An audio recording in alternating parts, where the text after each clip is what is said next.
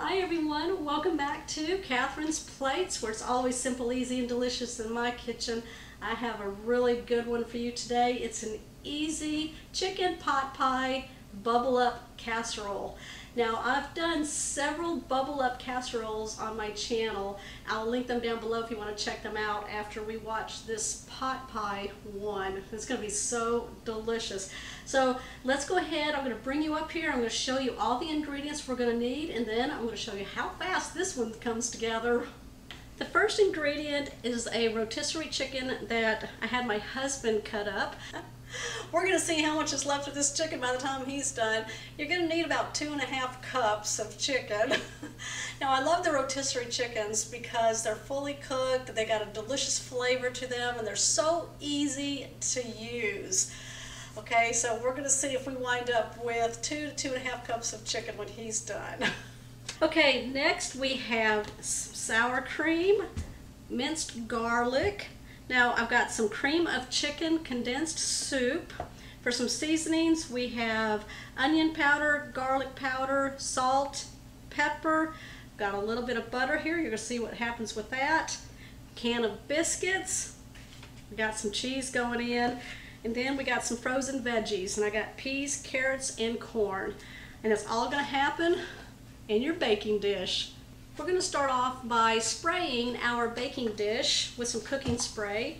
Now I have a 10 by 12 baking pan. You can use a 9 by 13, either size. I'm going to spray it with some cooking spray. We're going to go ahead and place our cooked chicken.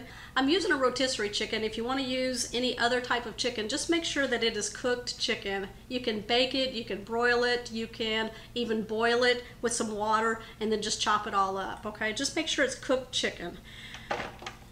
Anywhere between 2 to 2.5 cups. Whoa, that is a big piece of chicken. Look at that, y'all. I'll take care of that one for you. All right, I think we're down to 1.5 cups. That is really good.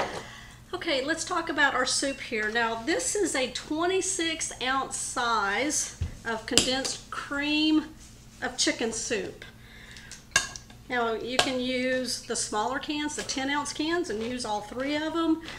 If you want to use half of the cream of chicken and put in evaporated milk, you can do that also. We're going to add 1 cup of sour cream. If you don't like sour cream, you can also put in yogurt, just a regular original yogurt that doesn't have any flavorings in it. Add that. I'm going to add my frozen vegetables. Now you don't have to thaw these, okay, they'll cook in the oven. I've got frozen peas and carrots, and then I added some corn.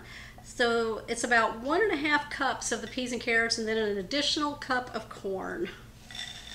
Whatever you want to put in there. If you have different vegetables that you like in your pot pie, then you can certainly do that.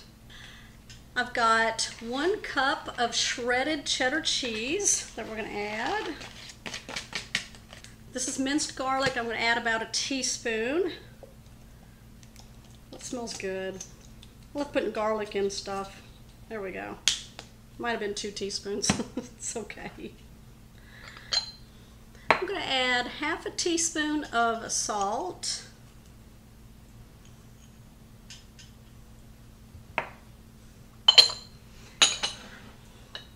Half a teaspoon of some black pepper. I've got some onion powder. I'm going to put half a teaspoon in. Now seasonings are just a preference, okay? If you want to add more of something, or if you don't want to add it, then you don't have to.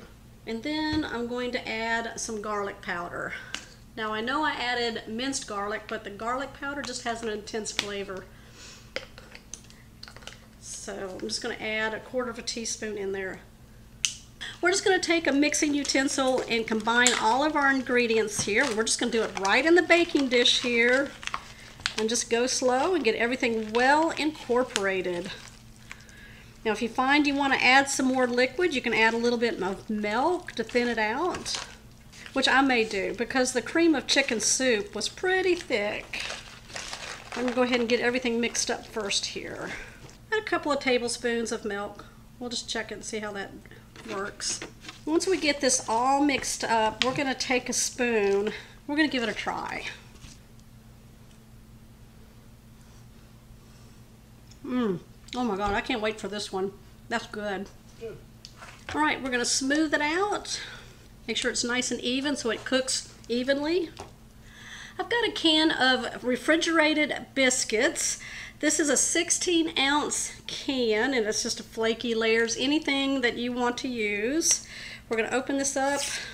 Now, I like to take each biscuit and split them in half lengthwise to make 2 biscuits like that. Keeps them small so they cook evenly. And then I'm just going to cut them into little pieces. Just cut them in half and then cut them into 3s. They'll just cook evenly and better. If you put them in on, take a biscuit and you just place it on there, where I've seen people do that, they don't cook all the way through and it takes longer.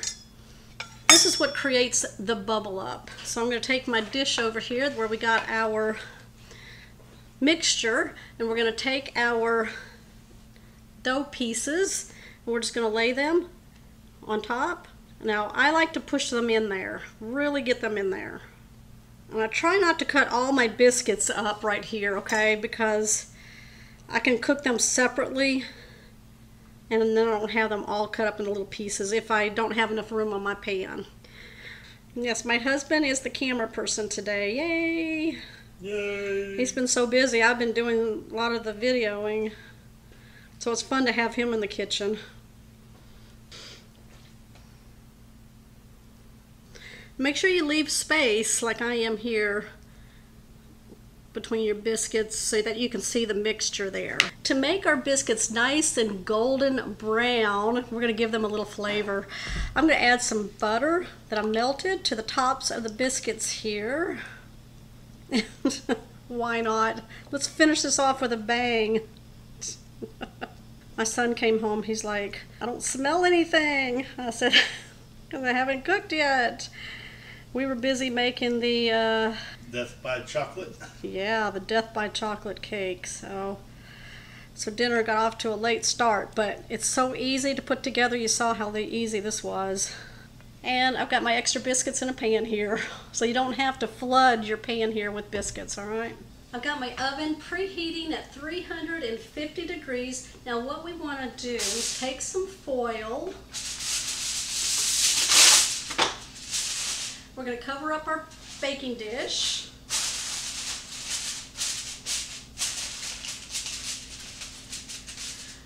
We're going to place this in the oven for 20 minutes.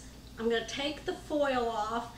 We're going to place it back in the oven for another 20 minutes. Just keeping an eye on your biscuits. We want to make sure that the biscuits are nice and golden brown and cooked through. So you can probably peek at one of them at the end, just kind of pull it up and make sure that it's not doughy. And then we just want to make sure that the casserole itself is heated through. All right, I'll be back. We pulled this out of the oven and we let it rest for about 5 or 7 minutes. Look at that. I don't know if y'all can see the different layers of the biscuits. Oh my gosh, right here, layer, layer, layer, layer, layer. That looks so delicious. Nice and golden brown. The biscuits are all cooked through. I think it took us an additional 2 minutes. I came in and I pulled out a little biscuit and gave it a try, and oh yeah, they're totally done now. Look at this. Chicken pot pie bubble up casserole. There's my bite.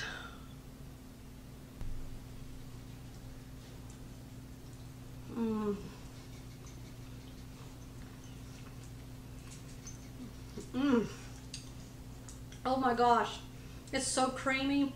I love the vegetables in there. The biscuit has a nice little crunch on the top of it. Oh my gosh, and that chicken. This spells Popeye to me. All right, Make sure you give me a thumbs up on this one, comment down below. And if you're new to my channel, make sure you hit that subscribe button down below so you'll always know when my simple, easy, and delicious meals are posted. I'm on Facebook, and my recipes can be found at www.catherinesplates.com. I will see you on my next episode.